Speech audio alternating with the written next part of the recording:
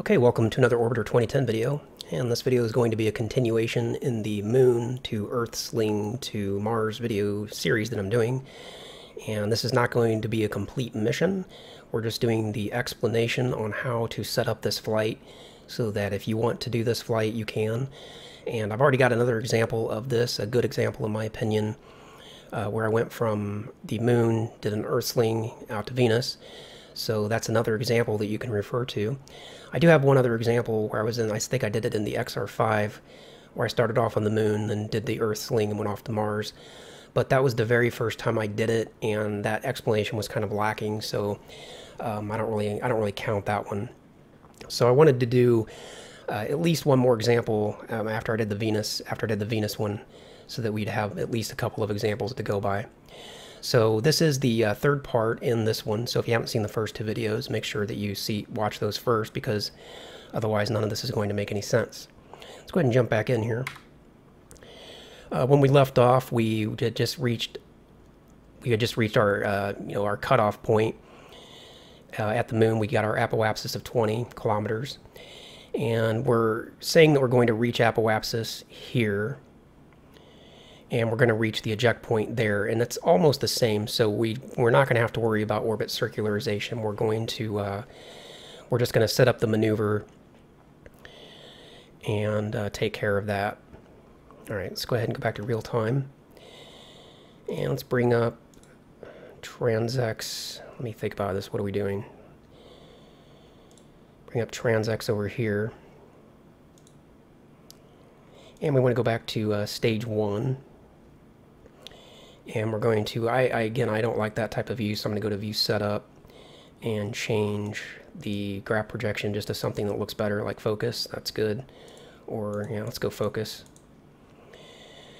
And we don't really need to set up the maneuver until we're within about 1,000 seconds of the time to begin the burn. The first few times you do this, you may want to give yourself a little bit more time than that.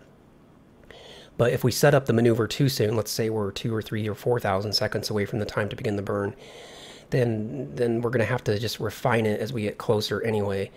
So I think 1,000 seconds is enough time for me, hopefully. So I'm going to warp time forward till I'm 1,000 seconds out. And there we are. That's good enough. Now we're going to set up a maneuver on transx instance 1. It's important to understand that this is instance 2 of transx, and we're setting up the maneuver on instance 1. So we're going to come over to View Maneuver, turn maneuver mode on, and go through the variables until we get to prograde. And we want to put in this amount of prograde, this 842.4, so we can just press enter and type in that number, 842.4. And for the timing, we don't have the case where we can just put in that number of time, 9:33. So what we actually have to do here is press VW to get over to target, and then we'll press VAR until we get around to the eject date. Should have went backwards. There we are. And we're going to add in enough time on this eject date until it matches the begin burn time that we see here and here. And the way you want to do that, you don't want to do it on course. Go backwards to, say, ultra. And now just put in clicks like that. You can see the begin burn time going up. And I want to match that number as closely as I can. It does not have to be perfect, because we're going to make changes to the time anyway. But try to get it reasonably close. It's reasonably close now. Let's go back just a little bit. That was too much. Let's get out of micro.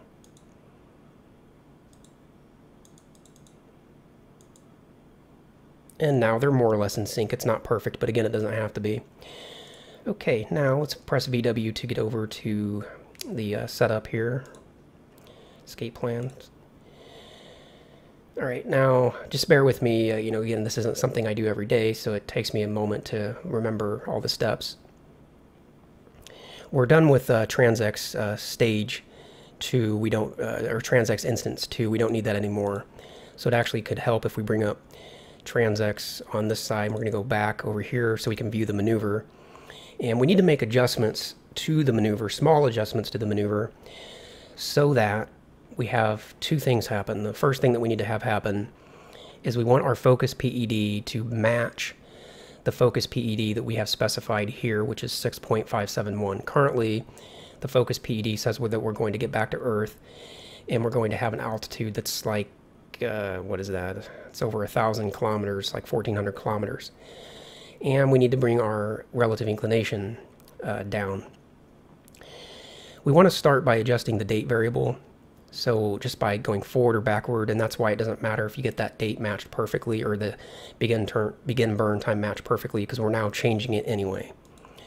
So I can see that by adding in some date, it's bringing down the focus PED, and it was bringing the relative inclination down there for a bit. Let me actually do this also. Let's change over to the eject orientation. And let's adjust this line so that it's over here, our current position, so that we have a more accurate relative inclination. And then let's kind of back it up a little bit and find the lowest point. Just back here somewhere. Okay, so that gives us an idea. So we definitely need the relative inclination to come down. All right, so again, just adding in some date. Now it looks like the focus PD is actually starting to go up. Okay, so right there is the lowest. Now I'm going to switch over to prograde. Guess it'd be better to go backwards. Yeah, okay, so var like that, we'll do it that way. So just var forward to go to the date, minus VR to go to prograde. And we'll go down to probably a super setting and see what that does. Now adding in a little bit more prograde. You can see it's not a huge amount. We're just adding in, decimal points at a time. But it's having the desired impact. It's bringing the focus PED down, and it's bringing the relative inclination down. So we're going to bring the focus PED all the way down to what we want, which is 6.571. But we need to kind of overshoot it a bit because the relative inclination needs to come down also. So I'm going to go all the way down to like 6,100, about right there. Now var forward to the date. Now we're going to see, okay, now we're going to take out some date, and that's bringing up the focus PED, and it's bringing down the relative inclination. And that's what you have to do. There's a little, back and forth trickery. And then we'll, again, swing that line around. We don't want it to be too far off. Okay, that's as much forward as we're going to get there. So let's go back to the prograde. And let's take out some prograde. That's raising the relative inclination, but it's bringing the focus PED up. So I might need to overshoot in this direction. Let's try that. Let's go to 6, 7. Now back to the date. And also update every now and then is always a good idea. Now as I take out date, it's bringing up the focus PED, bringing down the relative inclination. Okay, back to prograde.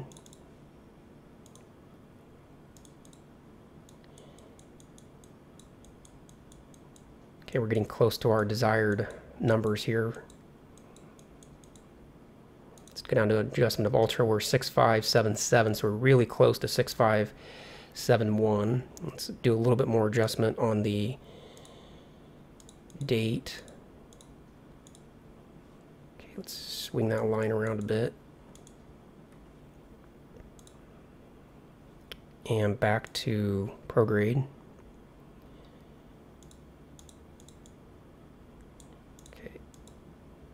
That's a bit much. Now that we're getting really close, we want to be careful that we don't do too much adjusting at one time. So we've got the focus PED where we want, but we really want to bring that down a bit more. It's still not quite what we want. All the way out here at the moon, we're saying we're off by 0.7, but as we get closer to the Earth, it's coming down, but it's really not low enough. We really want to have it be like 0.1 or less by the time we get, let's say halfway. So let's just continue to adjust a little bit more. So by adding in a little bit more prograde, we're bringing down the focus PED and bringing down the relative inclination. So let's do that a little bit. Let's come down to say 6471. Now we'll see what happens with the date. Okay, that's going the wrong way with both of them, so we can bring the date back. Do a bit of an, let's not go to reset, that would suck. Okay, so now we've got a very low relative inclination, but we need to work on the focus PED now.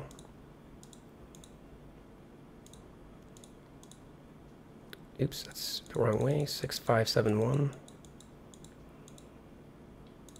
Okay, we're at 548. That's fine because I want to have a little bit of room to play with on the date. Do an update and see what we can do with the date here. Yeah, taking out a little bit of date is helping bring down the relative inclination, and it's bringing up the focus PED. So I'd say we're just about where we need to be. Yeah, you can see it's getting very sensitive. The line of nodes is getting very sensitive at this point. So we're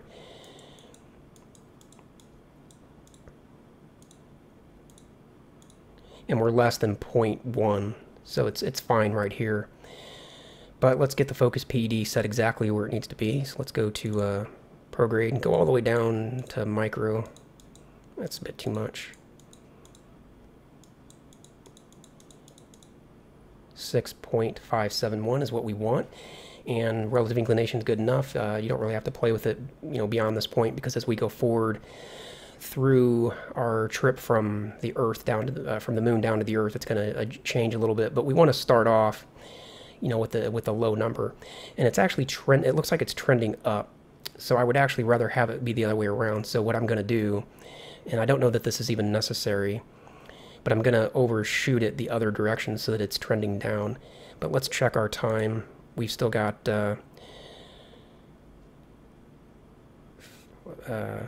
like 6 minutes or something. Okay, so let's go to the date here. And just by taking out just a touch of date this way, let's not do quite that much. But I think at this point we've kind of overshot, and now the relative inclination will go the other direction.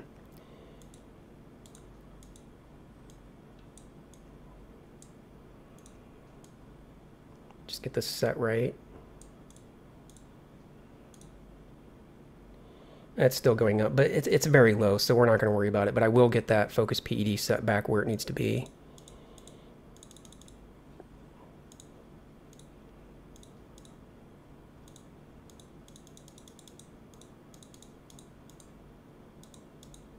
Oops, that's a bit much.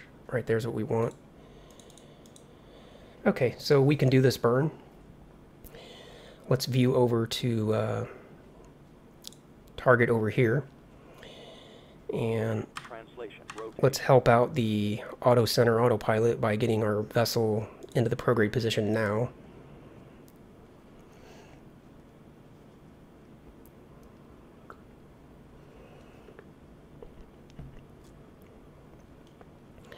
That way the auto center has less work to do. And we'll find the auto center variable here. I always do an update every time I go across that. And once we get settled here in prograde, we'll go forward to begin the burn. Turn prograde off. And when I get to maybe 60 seconds out, I'll turn on auto center. About right now. And let me just quickly check my orbit to see where I'm at. Yeah, I'm not quite at apoapsis yet, so we are going to do the burn before we reach apoapsis. It wouldn't technically matter if we were just a little bit past it, but if you get too far past apoapsis, then you're on your way down, and you don't really want that. But we're fine in this case. Also, actually, almost completely forgot. We want to bring up interplanetary MFD and bring up the map program, and we want to reference Earth. And we want to turn auto zoom off, display on. Actually, we can go down to 0.1 for a second. Make sure that we have reference Earth, and we want to make sure, actually we want to page over, not page, but select so that we have the PE settings instead of the AP settings, because we want to make sure that our PEA at Earth is 200 kilometers exactly, because we can't rely on transects, it's too inaccurate. So let's get ready to do the burn here. Warp time forward just a little bit. Burning in 3, 2, 1. Blast off. Do a little bit of time warp. Not much, because it's a very short burn, relatively speaking. And we're going to watch over here, and we're going to use this as our indicator for when to stop the burn. Stop the burn now, and then now I'm going to continue with the burn just on a little bit of a, control plus until the PEA is 200. A little bit more, and just a little bit of translation to get it right there at about 200. Now, very important, turn auto center off. And the reason, again, that we use this as our indicator, because you'll note that according to transects, we still have 9, almost 10 delta V to go. And if we did that, then our PEA would obviously be probably below the surface by quite a bit. So it's important to use that as your guide and not transects. Okay, now we can turn maneuver mode off. So VW over here. Maneuver mode's off. Kill rotation so that we're not spinning wildly around as we warp time forward. Now we just want to warp time forward until we're pretty far along in our journey. Bring up the escape plan view over here.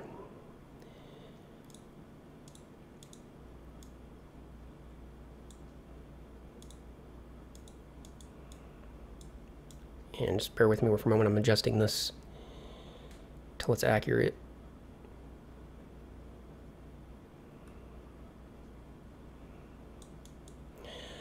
Okay, now once you have completed the ejection burn for going back to Earth, the only thing to do is warp time forward, so let's do that. Let's get out away from the moon. And what I like to do is warp time forward until the velocity, or until the HUDs kind of come around to that negative position. See here in a moment when it's 180. Warp time forward at 1,000. And then once it's at the negative, I'll come back to real time just for a moment and kill rotate. Then we can warp time forward at like 10,000, get out quickly. Now we're orbiting the sun.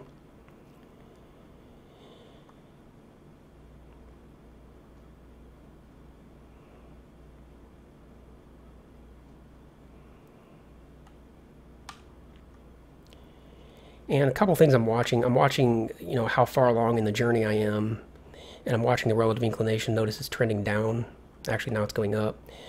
So let me check orbit MFD real quick just to kind of see how far along we are. Let's reference the Earth. Let's get in. We can go all the way until we're within Earth's gravitational influence when it's the strong SOI, even though that's going up. But we'll just get within the strong SOI of Earth anyway. Okay, there we are. Now we've got more data to work with over here. Now, before we go any farther along, we want to check our relative inclination. Let's bring interplanetary back up just to kind of make sure our PEA is not changing, and it's not. Now, first order of business, swing that white line around till it's over your current position.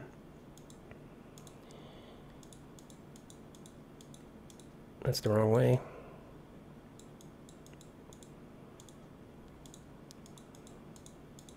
Okay, it's over the current position, so I know that number is accurate. Now I'm just going to put in some 10x time warp, maybe even 100, just to see what that's doing. Is it going up or down? It's going up. So I definitely want to do some adjustment now, because the longer I wait to do an adjustment, it's just going to continue to increase.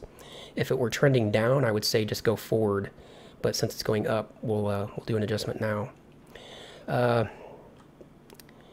All you need to do is you need to be level with this line. So technically, if we just rotate here,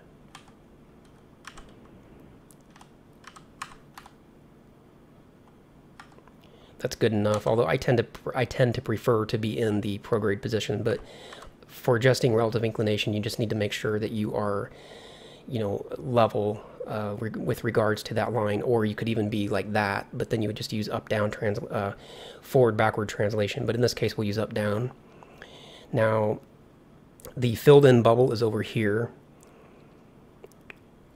So if it is filled in, it's normal minus. So we need to be thrusting, and we're upside down. So let me get right side up.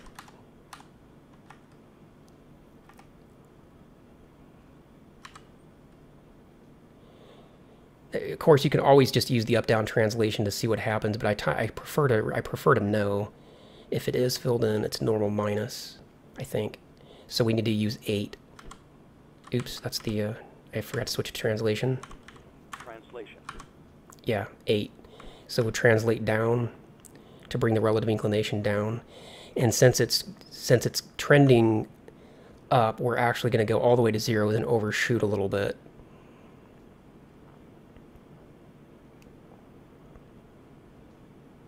And I don't really know by how much, so we'll just go to that number. Now I'm going to warp time forward until I cut the PET in half, so we're at about 130 right now, so we'll go to 65. Rotation. Make he'll rotate. When the PET is 65K, we will check things out again. You can see that's trending down.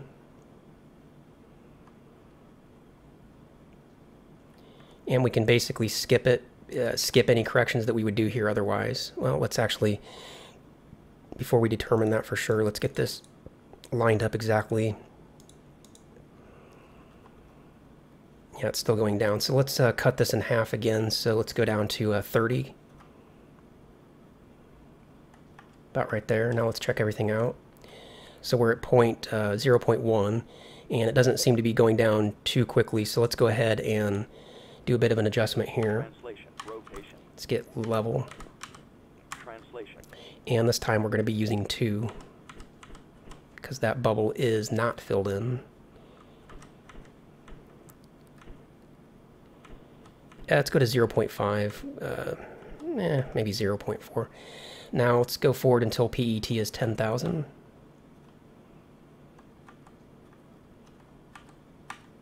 Okay, so we're 10,000, almost 11,000 seconds away, and relative inclination is not coming down real fast.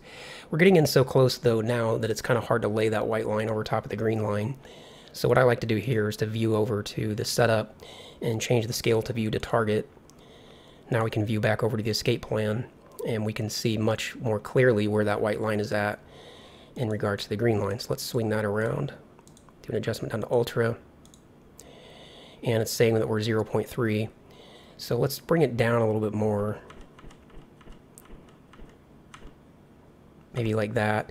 Now let's go forward until PET is like 1,500 seconds.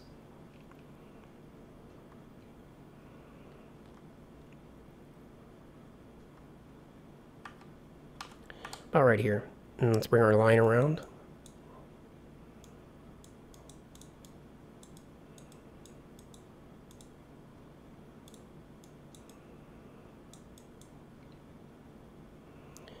Okay, now the relative inclination is going up. Rotation. Translation. So let's bring that down. And what we want to do, yeah, bring it all the way to 0 and then go around. And what we would like to do here is we would like to match this number counting down so that it matches closely to the time to begin the burn. So you can see that this number here, the third one, 1, 2, 3, that's counting down about 1 second at a time, we would say.